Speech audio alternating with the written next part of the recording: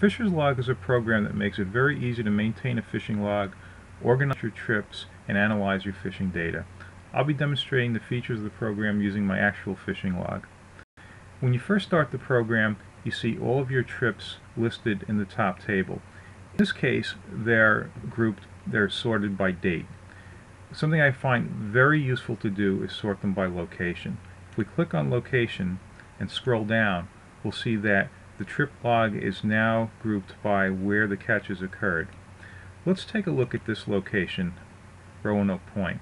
If we select a particular trip, we'll then see the catches that are associated with that trip show up in the catch table. We'll also see any photographs that were associated with the trip. If we click on a photograph, we'll get the full-size image. Something that I find very useful to do is to select multiple trips. You can do this using the control key and your mouse. So we'll select 3 trips here. And what I sometimes like to do is look at the information for multiple trips. And the way to do that is to select more than one trip and hit Selected Trips to Browser.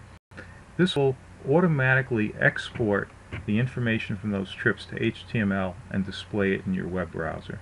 So now I can scroll down, I can look at all of the information for the 3 trips that were selected, including any photographs that were taken with these trips.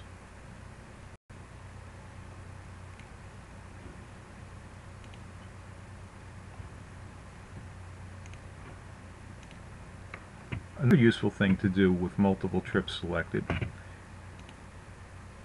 is to go to the File button, and you can print these, you can send them to a file, you can send them to the screen or a text editor. And this will make reports of these trips and then send these to the appropriate places. To look at a single trip in detail, you can select the trip and hit Editor View Trip. And this will bring up the trip in the editor. And if you need to change anything at this point, you can change it from here. Okay, so let's look at what's involved in creating a new trip. We'll hit the Create Trip button, and the first thing we have to do is set up the start of the trip, and in this case it was April 30th. Now note that as the date is changed, the information below showing sun and moon data is also changed. FishersLog does this automatically. It automatically calculates all of this data. You do not need to look it up or record it.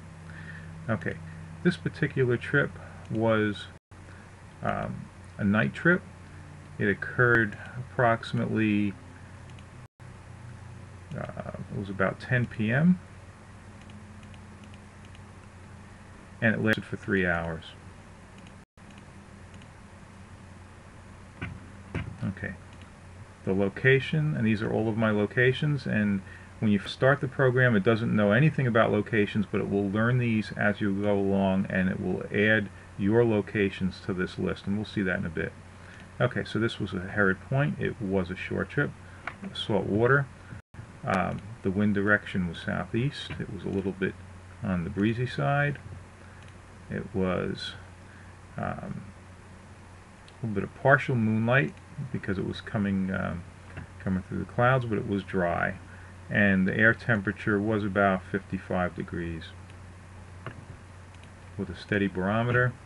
It was quite calm, clear water, and what I was interested in was more of the current than I was of what the tide was. So I was interested in when low slack was, and that actually occurred just a little bit after I got there at about 10:15. And the water temperature was down in the just a little bit below 50 degrees, but the water was clear. It was not a very good trip. I only caught 1 fish. I'm going to give it a trip rating of 1 because it was a rather poor trip. And let's see, some comments. Only 1 hit. No bait seen.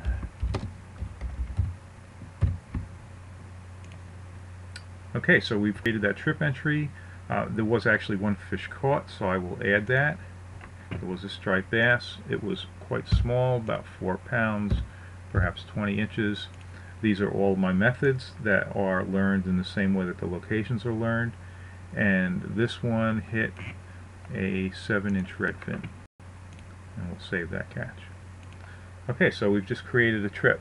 Now let's take a look at creating a trip to a location where I haven't fished before, catching species I haven't caught before, that I haven't logged before, and with a new method as well. Okay, so create trip, and this is a hypothetical trip. We'll just make this start here. We'll make it a couple of hours long, and this location is called Chino Island. This is Southwest Florida. This is a boat trip. We could choose kayak or canoe as well. Note that if you choose a freshwater trip, the tide information below disappears. Okay, for wind direction, we'll take east with a fairly light wind and sunny skies and dry. It's usually quite warm in South Florida. Let's go there. 79 degrees. Steady barometer. Calm. Water stained a bit. High tide. We'll just dial that back a little bit. Okay, water temperature often quite warm there.